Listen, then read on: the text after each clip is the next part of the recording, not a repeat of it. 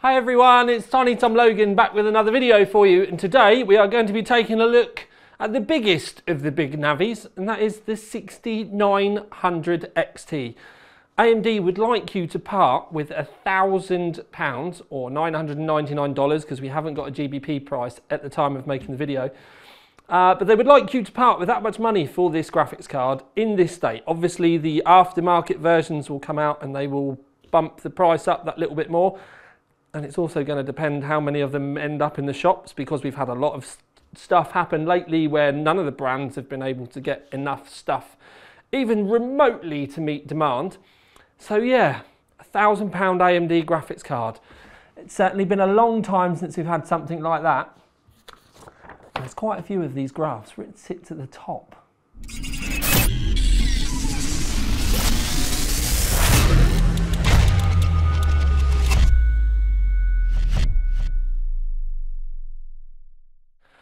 So yes, other than the fact that I'm not going to go over what's under the hood too much, there's a couple of, the surprising thing I think was they stuck with 16GB VRAM, but I think that was more because it's kind of an updated 6800 XT in reality. I mean, these two cards are so similar, it's quite mad. But I did actually manage for the first time to get the RGB software working. So the light on the side of the card can change colour. Now, it's basically, it looks exactly the same as this. But when we pop the old price graph up, don't forget, by the way, you can go to the OC3D website and look at lots more graphs. I've got some very positive graphs here, but I've also got a couple of little negative things to say, as we always would do. But I do stress, I think you're going to be surprised with my conclusion. So pricing. It's obviously a fair whack more expensive than the 6800 XT. And we've left the NVIDIA one in there at the top because at the end of the day, I personally see the 6900 XT being what the 3090 is to the 3080. So the 6800 XT here, sensible kind of money. £650 if you can find them at that price, or even if you can find them. And then you get the £1,000. It's a big old step up. And what we're here today is really to find out if you should be buying that one or if you should be buying that one. Because we don't particularly need to go too much into the green team stuff. I'm very much into the difference between these two. And when you look at power draw, because it's obviously, they were both said to be 300 watt cards, which actually kind of surprised me because it made me think that it was going to be massively power limited. And you can see here that with the overclock, it randomly ended up drawing less power. So you're going to think that I've done something wrong at this point, but we can get straight into the overclocking, because normally with an overclock, you go in, you play with the power slider a little bit. And I'll tell you real quickly what I do is I move the power slider up and I'll keep running a benchmark and a game, because if you overclock too far, what you can find out is you'll get negative results and your scores and your frames per second can actually drop. And that actually did happen with this. So if you turned the power dial all the way to the end, you actually started to get a little bit of negative impact going on. So it goes from, it starts at 0, but it's in the middle, so you can underdo it as well. It was doing really well at about 10, but then what I ended up doing is I did jump to 15 and the scores went down, so I put it back to 10, but then I actually started undervolting it as well. Now in the software, its standard comes out at 1175 millivolts, so 1175 millivolts. I ended up backing it off and I actually got it down to a even 1100 millivolts. If you went much further past that, I started getting some possible crashing problems with the game. So I ended up going back to 1100 millivolts. Then I did another cheeky little bump on the power boost as well, and I ended up with 1100 millivolts, so an undervolt for that. But then I had the power percentage at 12, and that was the best I got it. Now I didn't do a full suite of tests with it in the overclock mode, but you'll see there are a few of them in here, and you'll see the ones that are in here, they've done quite well.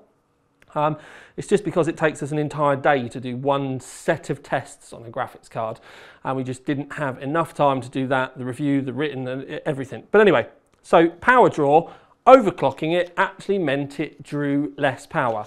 With the fan settings and stuff as well, you can just kind of leave it to its own devices. One of the things I like personally in the software is you can set a maximum fan speed. So it still does all the automatic stuff, but if you want to raise the limit a little bit more, you can effectively basically just offset your fan profile. And I actually think that's a really nice touch. You don't have to go all out if you don't want to. And if it was me with this, I'd probably end up setting the maximum at about 65%. Even with the overclock, it will run away with the fairies and it will be great. Now, the game's results I'm going to show you now are very positive, and I've picked them for that point. So Gears 5, straight away, you can see the overclock, because I did do an overclock on Gears 5, and I believe I did an overclock on Dirt as well as the synthetics, which I will show you at the end.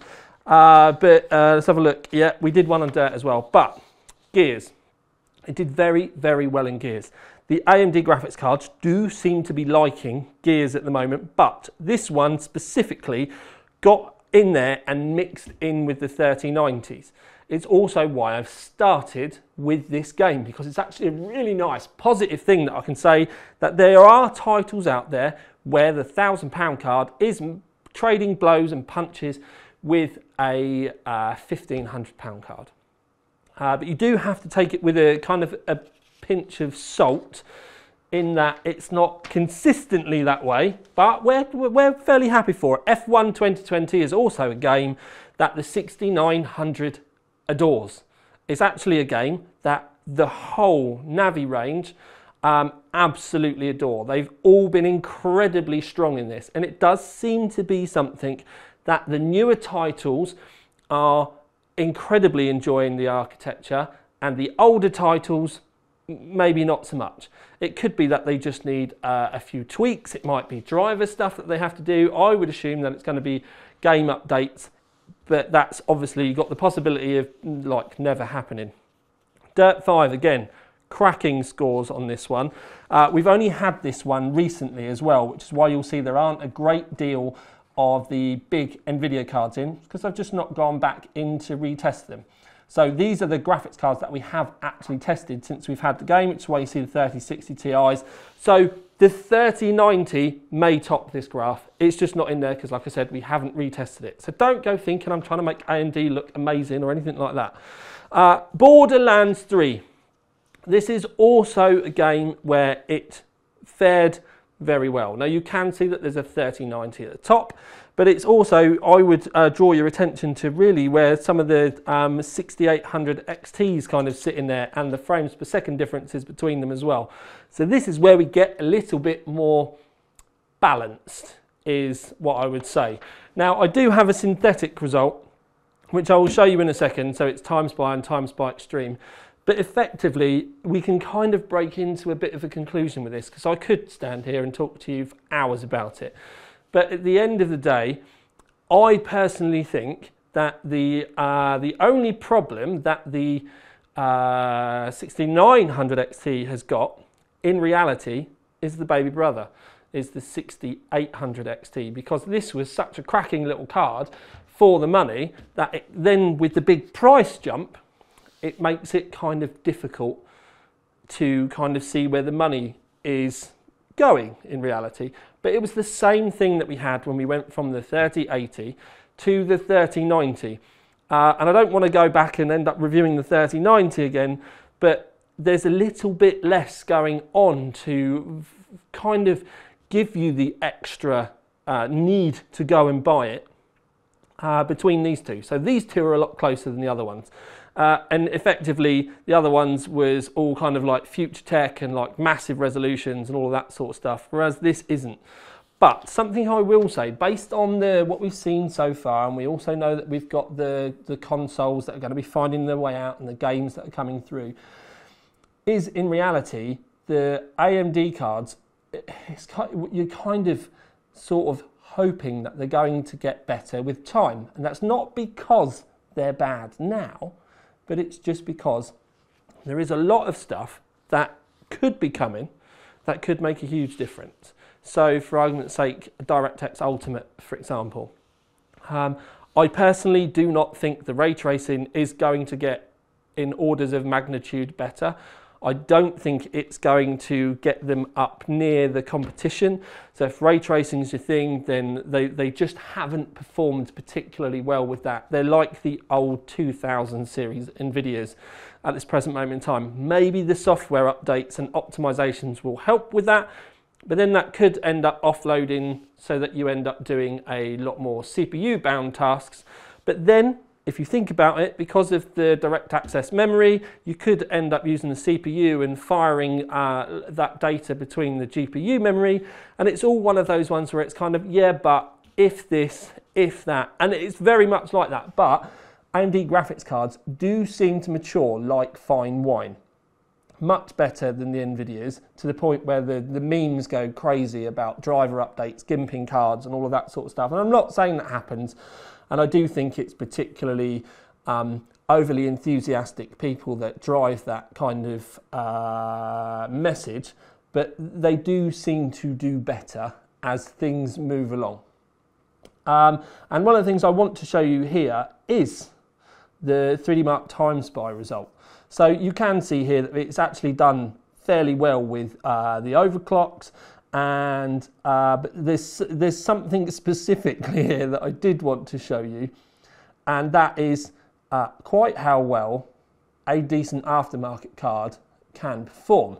Now, I have only reviewed one so far, and it was the XFX Merc. If I was going to have a 1390 and you end up getting a reference one, then I completely understand that you're going to go and buy the best that you possibly can do, and you are kind of investing in stuff in hope that the consoles are going to make things better. They are still incredibly, the competition is there. There's certain places where the AMDs are strong, there's certain places where the greens are strong. It's really nice. There's a decent amount of competition in there.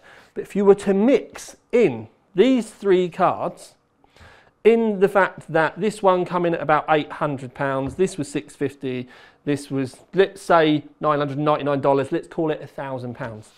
I'm going to be quite surprising for you guys here and say that if it was me, based on what I've seen in the results with the FPS and that sort of stuff, I'd probably end up going and buying a really nice, well-designed aftermarket card, overclocking the bejesus out of it. Make sure you get a good cooler. It's perfectly fine on air, but for those of you out there that like your water cooling, they don't get massively hot, but you know, at the end of the day, you can make it look pretty. And I'd probably buy one of these, save a little bit of money on the graphics card, and then go and buy a 5000 series AMD CPU with the money that I saved if I haven't already got one. And normally we would say spend more money on your graphics, but because of the gap between the two, it's actually a hard sell, because there hasn't been a huge step between the graphics cards. So it's quite a strange conclusion. We compare to reference and then you end up picking up an aftermarket. Now, the XFX was strong. I haven't had any other aftermarket cards through yet, but obviously as we do, they'll get put in the graphs and we can see. Other thing to remember though is we also haven't had any aftermarket 6900 XTs, and we do know they are coming now. There was, you know, a bit of wondering whether it was going to happen or not, but it is going to happen, so it'll be interesting to see what XFX or the likes of Sapphire and the like might end up doing with their big daddy cards. But I definitely think it's going to be worth a look, but we also know it's going to bump that price up, and then that could end up make these look even more appealing. It's kind of like the Goldilocks effect, in that when you have a really expensive product at the top of the pack, it then makes the ones that are a little bit cheaper and a little bit easier to get hold of, it makes them look that much nicer. And I think that's very much what's going on with these. So I don't have anything massively negative to say. It's just with a balanced mind and some honesty, and not just going, oh, £1,000 graphics card, it's amazing. When you actually think about, wow, what would I spend my money on? It would probably be something like that.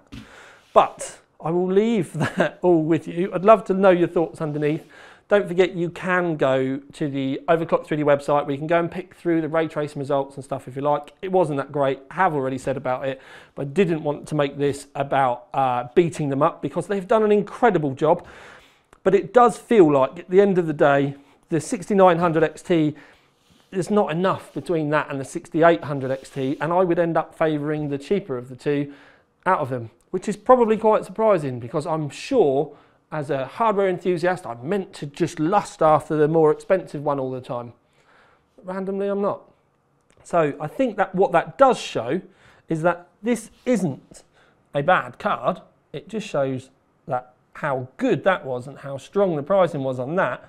That it then meant that the aftermarket cards actually do, in this scenario, start to make a lot of sense. So I will leave that with you. I would love to hear your thoughts again underneath.